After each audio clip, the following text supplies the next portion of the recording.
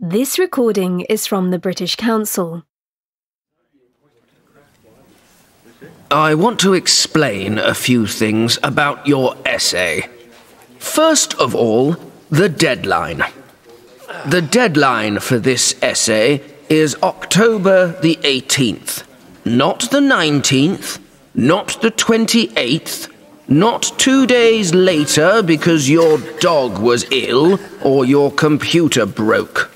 The 18th. If it's late, I won't mark it. I won't even read it. You'll fail the assignment. So, please hand it in on time.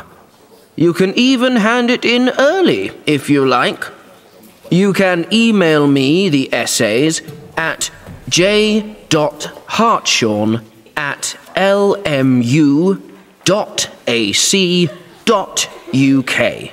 That's HARTSHORN.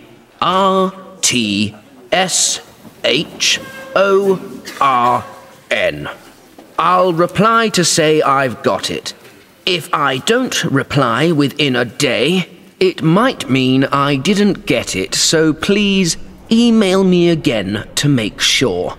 You can also bring a paper copy of the essay to my office, but let's be kind to the trees, okay?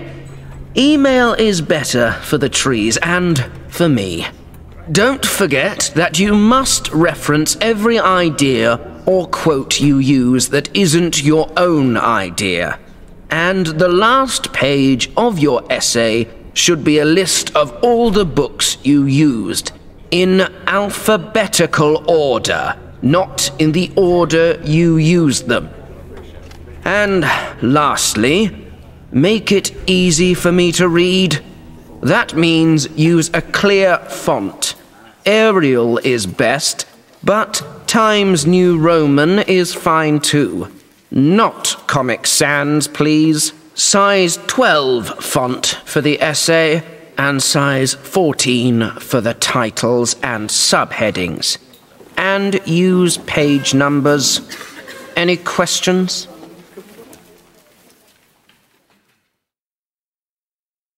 This recording is from the British Council.